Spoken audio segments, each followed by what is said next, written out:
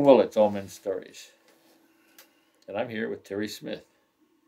And Terry, this is, I think this is about our fourth album, isn't it?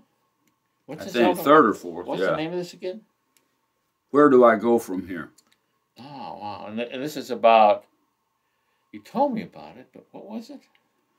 Well, it's about most of the songs have within them and the element of coming to a decision, coming to a crossroads, coming to a turning point, and moving on. In the titles of a lot of these songs, you'll find the word "going." You know, we're moving ahead on this.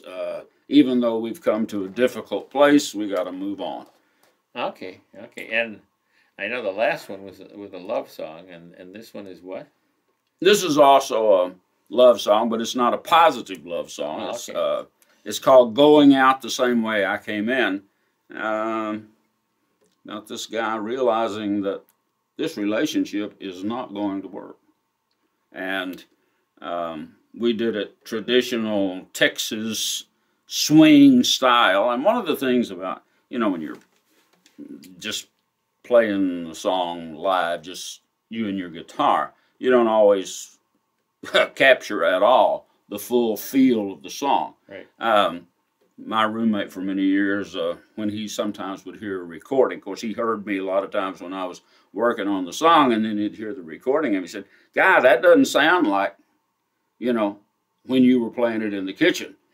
And I said, well, he couldn't, part of the deal is you envision what the final product is going to sound like, and obviously you can't capture that just with one man and one guitar a lot of times. In a kitchen.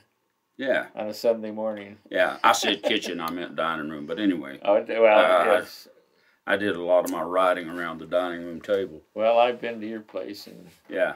Although I have an official writing room, I didn't use it for the writing. I used it for the taping. But anyway, this song is called "Going Out the Same Way I Came In."